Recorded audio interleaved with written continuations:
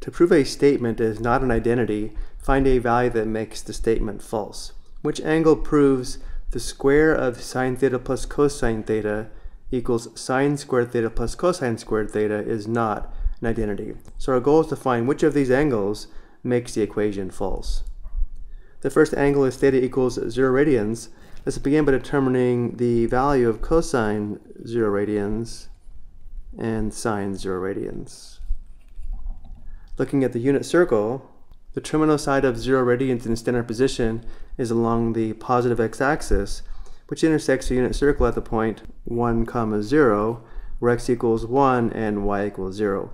On the unit circle, x equals cosine theta and y equals sine theta, and therefore cosine 0 equals 1 and sine 0 equals 0. Now that we know these two trig function values, we substitute them into the equation to see if it makes the equation true or false. So on the left side of the equation, we have the square of sine 0 plus cosine 0, where sine 0 is 0 and cosine 0 is 1, equals on the right side, we have sine squared 0, which is 0 squared, plus cosine squared 0, which is 1 squared. And now simplifying on the left, we have 1 squared, equals on the right side, we also have 1 squared. 1 equals 1 is true, and therefore theta equals 0 radians is a solution to the equation, but we're looking for an angle that makes the equation false, which will show this is not an identity. So we don't check 0 radians and move to the next angle, which is pi radians. So we first need to find the value of cosine pi and sine pi.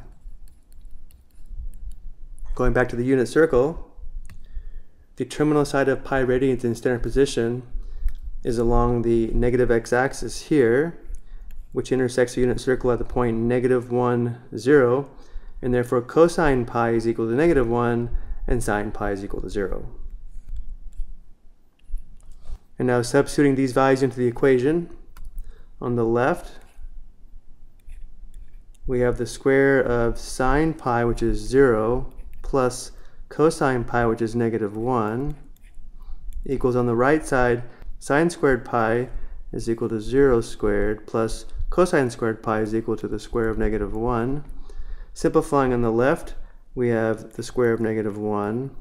Simplifying on the right, we also have the square of -1, which is equal to +1. Theta equals pi radians is another solution to the given equation. So now we move to the next angle, which is 3 pi over 2 radians. We begin by determining cosine 3 pi over 2 radians and then sine 3 pi over 2 radians. Going back to the unit circle, the terminal side of 3 pi over 2 radians in standard position is along the negative y-axis, where x equals 0 and y equals -1, which means cosine 3 pi over 2 is equal to 0, sine 3 pi over 2 is equal to -1.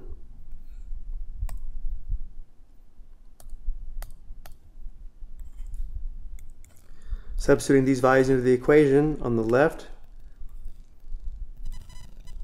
we have the square of sine 3 pi over 2, which is -1, plus cosine 3 pi over 2, which is 0, equals on the right, sine squared 3 pi over 2 is the square of -1, plus cosine squared 3 pi over 2 is the square of 0.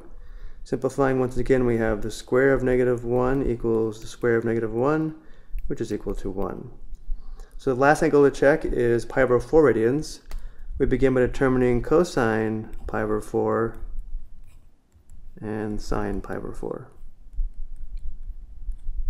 The terminal side of pi over 4 radians in standard position intersects the unit circle at this point here, where both the x-coordinate and y-coordinate are square root 2 divided by 2, which means both the sine and cosine function values are square root 2 divided by 2 when theta equals pi over 4.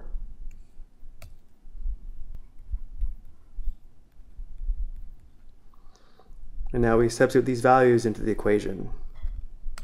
On the left, we have the square of sine pi over 4 is square root 2 divided by 2, plus cosine pi over 4 is also square root 2 divided by 2, equals on the right, sine squared pi over 4 is equal to the square of square root 2 divided by 2, plus cosine squared pi over 4 is also the square of square root 2 divided by 2.